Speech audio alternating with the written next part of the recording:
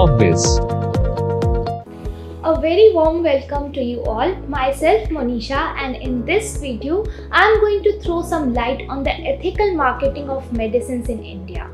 Since ages, or since the time the pharmaceutical industry exists, it is unable to avoid the allegations of being indulged in the unethical practices concerning the marketing of medicines around the world. The unethical marketing practices of medicines not only affect the general public but also the regulatory authorities face tough times in controlling such activities. One of the highlighted areas of unethical practices in the field of medicine is the questionable communication channel between the pharmaceutical companies as well as the medical practitioners. India also is not devoid of such practices. The draft pharmaceutical policy of 2017 published by Government of India itself stated that the pharma companies indulged in the unethical practices in the manner that they lure the medical practitioners to recommend their brands in lieu of expensive trips and other gift hampers. The cost of these perquisites enjoyed by the practitioners is finally borne by the ultimate user of these medicines, that is patient. Currently, there is absence of any laws that regulates the process of branding and marketing of the medicines by the pharma companies in front of the medical practitioners. Only the ethical guidelines issued by the Indian Medical Council, Professional Conduct, Etiquette and Ethics Regulations 2002 plays some role in the regulation of such unethical practices. The aforesaid regulations also restrict the doctors to accept any kind of perquisites such as travel or gifts from the pharma companies. However, the primary legislation which regulates the medical industry, that is the Drugs and Cosmetics Act of 1940, does not lay down any regulation on the conduct of the pharma companies. Some of the consumer protection legislation in the country, such as the Consumer Protection Act 1986, now Consumer Protection Act 2019, and the Drugs and Magic Remedies Objectionable Advertisement Act 1954 and Rules 1955, also deals with the misleading advertisement of the medicines but do not pay any attention towards the pharma company medical practitioner relationship. It is pertinent to notice that the government has turned a blind eye to this problem. In lieu of the increasing complaints of unethical marketing practices followed by pharma companies, the Department of Pharmaceuticals had launched the Uniform Code of Pharmaceutical Marketing Practices, that is UCPMP, in the year 2011, modified in the year 2014. The basic intent behind UCPMP code was to control the pharma industry in its interaction with medical practitioners. Since UCPMP was voluntary in nature, hence it leads to its non-binding. On the positive side, there are a number of pharma companies who are proudly ethical in their communication with the medical practitioners.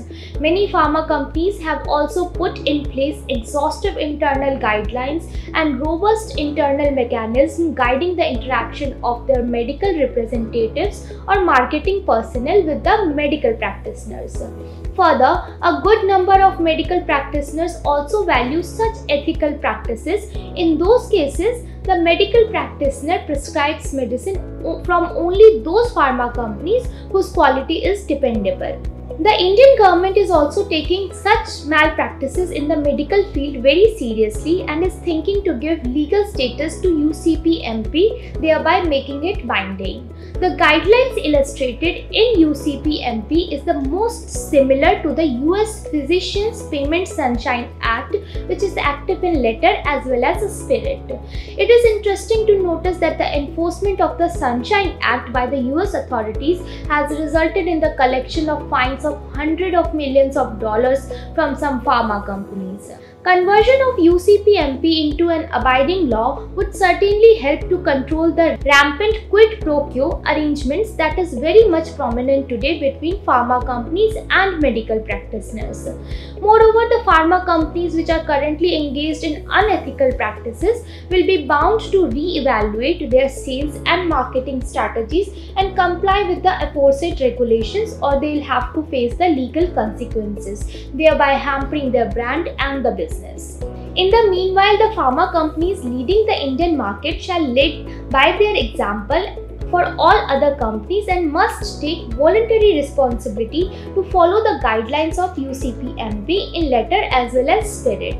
All pharma industry associations shall also adopt UCPMP and direct their members to do so, as well as comply with the provisions of UCPMP at all the costs. Such initiative will go a long way in developing a sense of confidence amongst the government and patient groups. Within the medical industry, the consumer-facing and drug manufacturing organizations play a prominent role, the ignorance or exploitation of which can put customers and patients at risk in the process. The traditional approach. It is the role of the sales representatives to lead the promotions and marketing of new pharmaceutical products. This ensures that the healthcare community is well informed about the benefits of the medical products in concern. However, it is the market trend that the sales executives only elaborate the positive features while ignoring the negative ones. Government all across the world have introduced many such regulations in the past few years, thereby putting pharmaceutical organizations under the obligations of choosing patients over profits. The marketing teams of the pharma company shall be traditional in their approach and should be mindful of ethical behavior when it comes to marketing of medical products and services. Achieving ethical pharmaceutical marketing. The pharma companies which adhere to the regulations may also face certain risks. Therefore, it is recommended to follow a set of general principles ensuring that the marketing is always ethical, thereby not losing any trust among the patients. Following are some of the ethical considerations or ideas which may prove beneficial for promoting and marketing pharmaceutical products. Employees training on laws and regulations.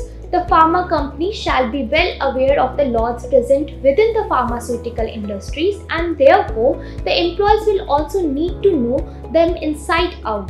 The stated regulations and guidelines will ensure that the company's key personnel are already trained on the appropriate laws, regulations and code of conduct. It should be the standard practice to educate all the marketing employees on these regulations and have regular training and refresher sessions.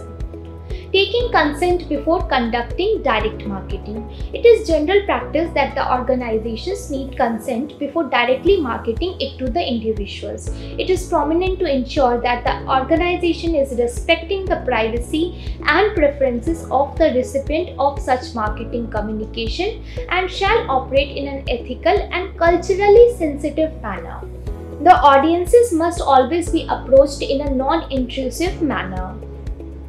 Fair and true disclosure. In the pharmaceutical industries, the disclosure of key information should be fair as well as complete in all the manner. Organizations must ensure full transparency with their products and services, such as disclosing the complete range of potential side effects and the result of the clinical trials or the actual receipts through various sign-ups on their websites, etc. Also, marketing messages shall not be disguised for something else. This would be unethical in any way. Partnership rather than selling. Driving sales of products or services through the traditional field sales representatives armed with freebies, free travel or other perquisites will not work now. The entire pharmaceutical industry needs to revive its dishonest image and do more things efficiently and effectively. Pharma companies must adopt a more partner-centric approach with physicians, manufacturers and service providers rather than a mere sales model. There should be emphasis that a more natural communication and relationship is built among two individuals who are seemingly on the same wavelength. Adopting an inbound marketing approach. The concept of inbound marketing is the complete opposite of having salesperson visit prospects to make sales. It consists of creating informational content to educate and inform audiences with the view of adding certain value. In this manner, the medical or pharma community can find key products and service information on their own. On the other hand, the pharma company achieves brand awareness and an opportunity to develop sales leads at a future date. Keeping up-to-date data. Large pharmaceutical companies possess large marketing and sales databases. However, many times these databases are out of date and in need of updating. The role of the data manager is to timely compile, organize, and present data. Poor data will produce poor marketing results. Ensuring that the CRM, which is the lifeline of all the marketing and ethical activities, is also kept up to date. Engagement within digital communities. Online communities and networks provide the perfect setting for building communications and brand awareness amongst prospects, peers, and patients. Social media platforms, forums, and other online communities which provide the opportunity for companies to communicate their ethical practices and relevant content shall not be neglected. Creating a people brand. Customers' loyalty is earned through an organization positioning itself alongside those customers. Developing a set of brand values as well as brand guidelines is important for every pharma company. Restraining from illegal activities. Laws and regulations existing within the pharma industry shall always be obeyed. Pharmaceutical marketing ethics shouldn't only become part of the legal obligation, but the organization should also go beyond to fully understand their audiences, forming relevant marketing messages. Lastly, acting responsibly. Pharmaceutical marketing ethics are best comprehended through the acts of fairness, integrity, and responsibility. When an organization acts responsibly towards the market, society, and the communities it markets itself within, it will always highlight itself in a positive light. A pharmaceutical company acting responsibly through its marketing activities will build trust, reliance with those who reaches it for its products and services.